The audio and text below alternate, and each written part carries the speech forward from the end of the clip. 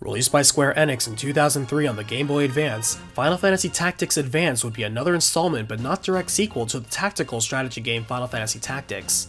Directed by Yuichi Murasawa and written by Kyoko Kitahara, the game bases its adventure in a fictional version of Ivalice. For story, the game features a young boy named March alongside his little brother Donid and schoolmates Ritz and Mute. While fewer missions are directly tied to story progression, the game features a significantly higher amount of optional side quests and missions that flesh out the world with a variety of smaller stories and achievements, such as liberating towns and zones, clan wars, bounties and hunts, and trading sequences. For gameplay, battles are still a turn-based format on an isometric grid, but now most battles are fought under a judge system in which the rules of engagement are declared and violations result in a penalty from a judge proctoring the battle. Defeating enemies or using recommended actions by the judge result in judge points that are used to execute special moves or combos on the map. Ability points are gained after missions and are used to learn skills from equipped gear for any of the 34 classes available in the game. The game introduces new art styles for familiar monsters, new towns and areas, and 3 new races, the lizard-like Banga, the dog-like Namu, and the rabbit-like Viera, all of which would later be used in Final Fantasy XII. Each race not only has exclusive classes they can change into, but natural strengths that lend well to each one. Finally, the game allows the player to continue playing even after beating the game, as well as offering multiplayer options to trade items or compete or cooperate in unique missions. There is also a non-canon alternate ending that can be earned after completing the base 300 missions. The story only gets larger from here, so let's cut it down to size with a recapitation. The game begins at a snowy schoolyard where the new kid March, the timid Mute, and the feisty Fritz are on the same team for a snowball fight. This is March's first time encountering snow here in the town of St. Ivalice, and as they play, a few of the kids seem keen to target Mute for their bullying. As Fritz steps in to stop the bullying, they also taunt her, exposing the fact that she dyes her hair pink to hide its true white color. After the fight is broken up, when one kid throws a rock at Mute, Mute invites March to join him in buying a book about magic he's been eyeing, but March has to go help his sickly younger brother from a regular hospital visit. Still, he invites Mute and Ritz over to his house afterwards. As they go home together, the new friends are spotted by Mute's father Sid, who has become an alcoholic and fallen on hard times ever since his wife died. March admires how Sid seems supportive of Mute all the same, and to the side, Ritz reveals to Mute that March doesn't have a father anymore. As he gets home, March is greeted by his wheelchair-bound brother Donid, as Ritz and Mute enter soon after. Mute shows off the mysterious book he purchased, noting it doesn't have a name that seems legible. The illustrations show off exotic and unusual races, while the group notes spell circles adorning the pages. After stating openly they wish worlds like the one in this book or the world of Final Fantasy were real, they all go home, and that night, the world suddenly dissipates into a new reality for the children. Waking up in a strange landscape, March finds himself in new clothes in an odd town. He runs into a member of the reptilian Banga race, accidentally insulting them with his surprise, but a Moogle named Montblanc suddenly intervenes, smoothing things over. The Banga then notes March is dressed like a soldier and forces him into an engagement, and upon this declaration, a judge now warps onto the scene to oversee the match. As they win this skirmish, the Banga try to violate one of the laws set for the match, and seeing this, the judge presents a red card, immediately imprisoning the offender and removing them from the fight. Seeing his confusion, Montblanc explains March is in the town of Cyril, in the country of Ivalice. March attempts to explain he's seen stuff like this in a video game called Final Fantasy, and can hardly believe this is just like it. Montblanc then takes him to the pub where he and his clan hang out, and invites March to join them until he can get things figured out. Lacking anything else to do in this world, March agrees, and notes that somehow he's able to subtly influence this world on a larger scale. As they do more missions together, Montblanc believes their clan is ready to participate in the Clan Wars, a friendly but competitive turf war with other clans in order to gain influence and reputation. Soon enough, March encounters Ritz, who seems pretty comfortable in their new circumstances. She's already figured out that their town has been absorbed into the world of Final Fantasy, and she's frankly okay with it and wants to stay here. She doesn't mind March wanting to return to their original world, but she voices that she won't help him with that either as she takes her leave. As he reflects, March does appreciate the amazing new things he can do and see in this world, but his heart still yearns for home. Montblanc understands, and urges him to take things one step at a time and do what he feels is best. Later, they take a mission to put down some berserk monsters, and March wonders how they became that way. While no one knows for sure, Montblanc subscribes to the crystal theory, in which the palace makes the crystals they see around the land, and it's their immense power that creates wrinkles in space that has unforeseen side effects on the animals. Keeping this in mind, March attempts to spot such wrinkles, and finds himself engulfed by one soon enough. He finds himself warped within some ruins, and not far from one of the crystals he heard about. Wanting to learn more about its power, March hears a voice in his head from the crystal, and stepping out is a Totema Famfreet, intent to protect the crystal from March. After edging on a win, March has Famfreet explain more, and it states the crystal is what binds the world together, and now that March has defeated him, he will pledge his power to him. With that, the crystal shatters, reality bends a bit, and March sees a vision of mutant pain for just a moment. He also hears that if this world were to become undone, then another would be revealed, and March cannot help but hope that means the real world. Meanwhile, we see Mute as royalty in this world, with his father Sid being the well-respected and powerful judge master in charge of all the judges. He notes Mute is upset at something, and Mute states he's suddenly remembered a bad memory in which he was being bullied in a snow fight and one of the kids hit him with a rock. Recovering, he reiterates how he is a prince and ruler of this country, and his word is literal law. His mother, Queen Remedy, now comes in and consoles him, agreeing with his whims to make the law stronger. Sid warns them not to change the judicial system so easily, but Remedy interrupts him with news that one of the crystals has been destroyed. Understanding the severity of this, Sid then agrees on stricter laws and leaves to enact them. Back with March, he sees not much results from destroying a single crystal, and makes it his new goal to find and destroy all of them in hopes of going back home. However, news and awareness of the crystal spreads, as do warnings not to disturb them. Returning to town, March sees a Namu named Azel who is on the run for figuring out a way to craft anti-law cards that thwart and bypass the judicial system in battles. Judge Master Sid himself makes his entrance and quickly binds Azel with a powerful law.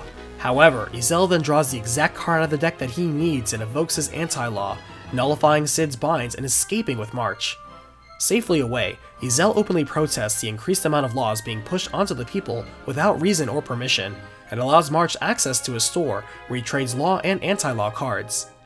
After time passes, March makes more progress on his crystal hunt and again sees more visions of Mute, desperately clinging to this fantasy world and seeing it clash with his resurfacing memories. March now sees Mute refuses to leave this world as well, mainly because this world is really Mute's dream world where his mother isn't dead and he's in charge. It gives him some pause to think that to restore the world means crushing his friend's dreams. He encounters Ritz again, this time in a pinch, and after saving her, he soon chases another rumor of a crystal and encounters Mute's royal mage Babis, who was investigating the same. Babis picks up that March is the outsider Mute warned about, and seeks to arrest him. He openly mocks March's claims that this is an imaginary world, though March is undeterred in ending this facade. Crushing another crystal in his journey, March is caught on his way out by Babis, but the panicked cries of Mute call Babis away for now. Babis points out even if March is right and there is another world, what does it have that March doesn't have now? March has money and power here, so what is he seeking that is worth torturing Mute for? March finds himself at a loss for an answer, which angers Babis as he leaves. Returning back to his clan, Mont Blanc introduces March to his little brother Nono, who has recently built a new airship that was promptly stolen. The problem is that the thieves are hidden in a Yagd, which is a lawless zone that not even judges enter, and because judges always revive everyone at the end of an engagement, that means death there is permanent. Willing to risk it for his friend, as he too has a little brother, March succeeds in the high-stakes mission, and in return Nono becomes a traveling trader for the clan. As his clan grows in reputation, this backfires as the palace puts out a bounty on March's head, and as hungry clans come for him, March takes this as his cue to hurry up with finding the rest of the crystals. He's soon met by Ritz, who isn't here to hunt him down as she still regards him as a friend, and in return helps him out of an ambush of more headhunters. He then reveals Prince Mute is the same as the Mute they know, and she then questions him that knowing that this is Mute's dream world and he hates the real one, if he still wants to destroy it. She's surprised he wants to go back at all, pointing out that if he was given the chance to change his fate, wouldn't he? For example, would he change his little brother's condition, to which March has no immediate answer for? Turning it back to her though, March then asks why Ritz is so adamant about staying here as well, and curiously she dodges the question too. After the battle, March thanks Ritz for the assistance and hopes this doesn't put a mark on her as well, and leaves quietly. Ritz then exclaims there's always a chance she could join Mute and oppose March's path, but to the side, her clanmate Shara observes March is simply worried about Ritz as well. She mentions they have no love for the palace, so there's no reason not to help March, but Ritz confesses she doesn't want to return because of her unique white hair that's made fun of. Her own mother always seems sad to have to dye it pink every day to hide the fact that she was born with unusual hair. She's willing to let that go and live with her new friends that accept her, and can understand Mute in that aspect. Meanwhile, Mute is impatient that the hunt for March is producing no results, and March connects the dots that there is a Totema for every main race here in Ivalice, so there should be only 2 more crystals for him to find. Izelna comes in, making light that March's infamy is now larger than his, though he does warn him the palace is now searching each clan one by one for him. Looking around, he sees the judges outright imprisoning anyone that even remotely resembles himself or Mont Blanc. Outraged, March turns himself in while demanding the innocents to be spared, and pointing out Judge Master Cid can verify his claim. When Cid arrives, he doesn't recognize March outright, but does remember him with his L earlier, and so agrees to arrest him for further questioning. He's brought to an interrogation room, where Babis is called in to positively identify him. March explains his mission to destroy the crystals comes from wanting to return back to his original world, and Cid points out to destroy the crystals is to destroy Ivalice, as the balance of the world depends on those crystals. He forbids further pursuit of the crystals, and urges March to find another way home, or give up and accept where and who he is now. He too points out the wealth and status March has built up in this world, and the pain he is causing Mute, but March counters that this world is still just a dream, and Mute is the one that needs to stop running away from reality. All of a sudden, a dimensional seam opens up right where they are, and all three are ensnared by it. Within, Cid observes a totema within is weak and can barely defend its own crystal here, and March immediately moves to crush it even though he's outnumbered. He explains that even though he does love this world and isn't confident he wants to leave, he knows for a fact it is just a game, and an escape from the real world. He turns to Cid and questions him if he also remembers the real world, and Cid hesitates to deny it, prompting March to wonder if this is either part of Mute's dream or Cid's own as well. Babis also points out that if Mute's running away from a world where his mother is dead and where he's picked on and lives miserably, then all the more reason to protect this world from March. March argues that escapism isn't healthy for Mute, and Babis reveals that Mute himself has said that if the world is to go back, then he'll do it himself, so he is aware of reality, and March is just selfishly thinking of himself. Succeeding in fending off Babis while shattering the crystal, all three of them now see a vision from Mute's memories, wherein Cid sees himself as a deadbeat dad, and suddenly, memories come flooding back to him of the old world and how he used to be. He reflects on his bitter days since his wife died, and Mute's denial of it all, and wonders if it was Mute's wishes or his own that made him Judge Master in this world. Accepting the truth of the matter, Cid then turns and declares the judges and the palace are now separate, mentioning also that Mute should not idolize his fake version of his parents for his own good. He leaves to report this decision to the palace and releases March and all the prisoners detained. He states March cannot be judged on the danger he does or does not present to Mute, but regardless, Mute will still come for him. For himself, judges will only serve the law alone and not become police for the palace. As word spreads quickly of the judges declaring neutrality, Cid still attempts to be a good father to Mute, though Mute takes the separation personally as abandonment. Outright rejecting Cid now, Cid takes his leave, as the queen now enters presenting a powerful boy as a replacement for Cid. She introduces the boy as Lednar Twem, whom will serve and protect Mute going forward. At the same time, Ezel informs March a friend of his is starting a resistance movement against the palace and invites March to join along. March also fends off more bounty hunters and afterwards finds it awfully suspicious that someone knew where he was to set him up and feels someone is watching him. Soon enough, however, he accidentally runs into his younger brother Donid here in Ivalice, though without saying anything, Donid quickly turns and flees from March, telling bounty hunters where he is. March can't find a lead back to Donid, though he's confused at the sudden betrayal right after their reunion. He's quickly interrupted by Lednar, who wastes no time rushing to strike down March, even though a seam opens up around them both. Just in time, Cid dashes in to bind Lednar and urges March to leave now, as he cannot defeat Lednar at this time. March refuses to go when the fifth and final crystal is right in front of him, and maneuvering around Lednar, he agrees this invincible foe is beyond him. Lednar prepares again to strike March, but this activates Cid's trap card, imprisoning Lednar and sending him away. Now before the last crystal, Cid accompanies March, during which the totema within takes the forms of his friends and brother, each appealing to March to stay in this world like they each want to. Not fooled by the illusions, March stays the course, defeats the final totema, and shatters the last crystal. However, to his surprise, nothing happens, and immediately, Queen Remedy appears to explain that even without the threads binding the world together, it will continue to exist as long as it is wanted. She even points out that it's not just Mute, but March himself is not firm in his heart just yet to let this world go. As they leave the seam, Cid asks March what he'll do next, and March replies he'll go talk to Mute personally, knowing Mute stays within the heart of his palace. In town, he hears in a few days is Audience Day, in which anyone with a good enough gift can be granted audience to the royals in the palace, and March sees his opportunity. While preparing his gift, he helps out Ritz some more while keeping in the back of his mind how he'll convince her to leave this world. He once again runs into Donid, who steals his gift materials from March, and March finds it time to confront his brother. Donid outright refuses to go back to his weak, handicapped self in the other world, and is upset at March for overlooking that. Donid runs again, claiming March was the one with everything, but to himself, March doesn't believe he was, and knows Donald always had something he never did. Salvaging his gift, March successfully enters the palace but walks right into a trap ready for him by the palace after Donald tipped them off. To his surprise, Babis warps in and prevents March's capture, explaining he'll take March to Mute himself. He says he's not doing this to help March, but rather to help Mute by allowing him to better understand the other world and what Mute is thinking, and March is the key to that.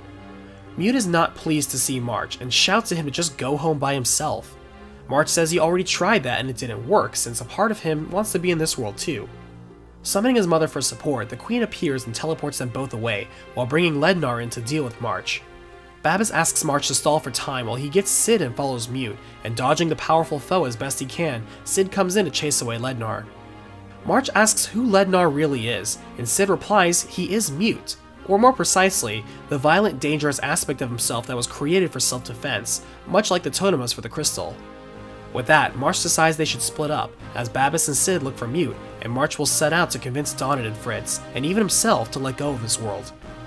To the public, the royal family has taken a private vacation, and for himself, March takes a mission he knows Donald won't be able to resist sabotaging in order to lure him out. It works, and Donald again refuses to listen to March telling him to return home. March instead opens his heart, and reveals to his brother that in the other world, he doesn't have everything, because it was never about him. He had to give up all his personal wants and don't wants to Donald, who was never refused things because of his condition. If Donald wanted something, March had to deal with it. Their mother had to spend all her time and money on Donald, so March knew he couldn't ask for anything even if he wanted to. Ever since their parents split up, Donald is the one that got all the attention, and March was always alone, and deep down, Donald knows that's true. Even if they return back to their world, March doesn't believe Donald will lose the freedom and companionship he's found here, and will help him get better one day. Donald then breaks down in tears and hugs March, apologizing for himself as the two brothers finally reach an understanding. United together, Donald is now helping March, and they now receive word of Mute's whereabouts from Sid, who wants to meet up with him first. He explains that before they make a move on Mute, they need to help Ezel make a powerful anti-law, though he's prepared to face the consequences of being a judge and using an illegal item like that. Unknown to them, Ritz was following March and overhears their intentions. She then plants herself firmly in his way, calmly announcing she will not allow March to progress any further, it isn't up for discussion, and she will fight him if necessary. March understands her determination, and answers with his own. March calls her out, saying that deep down, she knew things had to go back to normal eventually, and she admits that's true, as all games have to end and that's part of the fun. Still, it doesn't mean she has to like it or take it lying down, and so she'll fight. As the two friends duel for their ideals, March earns the win, and afterwards asks her again if she'll come with him, though she politely declines. He then asks if she'll hate him for restoring things, and she says she won't, and there won't be any hard feelings, but she simply just wanted to stay here is all. As March turns to leave, Ritz observes how much more stronger and mature March has grown since coming here, and wonders why she hasn't had the same internal changes. As more time passes, the palace decides to reconcile with the anti-law wielding resistance, with Ezel overseeing the treaty process, and the palace and judges now legalize anti-laws and their limited use by the citizens. As thanks for helping make his life easier and life's work an important part of the world, Ezel joins March's clan, though that doesn't mean a shop discount. Soon after, he catches up to Sid, who leads him to where Mute is. On the way, they're surprised to find Babis knocked unconscious and Lednar stepping out, preventing them from moving on. March stands his ground, and seeing this, Sid pulls out his custom anti-law and uses it to even the playing field, nullifying all laws that protect Lednar from the fortune card that the Queen bestowed on him. No longer invincible, a normal skirmish breaks out, and with this, March shows the progress he's made since their last battle and wins a definitive victory against Lednar, who turns to stone and shatters. Reviving Babis, he's still too injured to move on and so wishes them well, though beyond is not Mute, but instead Queen Remedy.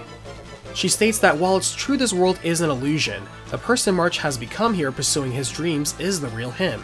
March dismisses that, claiming there's only one him, regardless of what he's done or desired. He states Mute is the one in conflict on who he wants to be, and demands to speak to him. Mute now appears, and the Queen asks if Mute wants her to leave, and desperately he clings to her again before disappearing once more. Now adopting a battle form, Remedy summons dark versions of the Totema to her side, and states she is the fulfiller of wishes, and if Mute wishes to stay, she will make it happen. Both sides clash, though March wins against the illusory Queen, now urging Mute to listen to him. Mute states he's still torn on wanting to go back home, and wanting things to stay nice like they are here. In this hesitation, Remedy now stands up, assuming her true form as the pure essence of every wish that makes up this world, the Legrim. As they fight, March realizes he cannot beat Remedy for good until Mute stops desiring this world, asking his friend for help again as they do their best to defeat the ascended form of the entity behind his dream world. As Remedy and Mute disappear at the end of the battle, elsewhere, Ritz is outside and notes it starts spontaneously snowing, just like on the day when everything changed. She isn't completely ready for it, not wanting to go back to white hair, even though she loves the hair of her Vieira clan. However, Shara points out the Vieira have white hair because they are loved by the spirits, so for Ritz it must be the same, so it really is a point of pride. Even if she was chosen, Ritz dislikes the negative reaction from everyone, but she's reminded that she's tough, so she'll be alright. Shara also mentions that her being sad is likely what made her mother sad, not just her being born with white hair, so try laughing and seeing if that changes anything. As March, Cid, and Montblanc return to Babis, Mute now speaks to them all that he'll be there soon. Arriving with a grimoire in hand, Mute states he had to take a moment to say goodbye to his mother, but he's fine now. His acceptance of wanting to return home means she won't be coming back, but March reminds him she'll always be in his heart. As Mute presents the book for them to return with, March turns to Montblanc to thank him for being such a good friend since the beginning. Wondering if Ivalice will remain even if they go, Cid believes it will, as long as the people here in this world wish for it. Firmly saying goodbye, March ends his adventure here in Ivalice as the world shifts back as quickly as it came. As the game ends, life is indeed back to normal for the town of Ivalice. We see Ritz walking confidently with her hair worn naturally, passing by Cid, who is approached by his old subordinate Biggs, who runs his own company now and now wishes to offer a major position to him. We then see Donid making friends and socializing like normal. Finally, we see March and Mute still being picked on by schoolyard bullies, but the bullies soon find out they can't stand up to the new force of will and strength from the new friends. As children who have lived a lifetime of battles in a day, March, Mute, Ritz, and Donid continue their quiet lives with new hope for the future. Final Fantasy Tactics Advance has enjoyed the success of selling over 2.1 million copies worldwide.